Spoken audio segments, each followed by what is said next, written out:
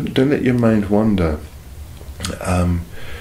Our mind, when you think about it, our mind is almost everywhere else than where we are. You know, we stand in church and our mind's on what I've got to do when I finished, or something that happened to me the day before. Well, we need to learn to let our minds be present where we are. St. John Climacus, he gave a really fascinating definition of the hesychast.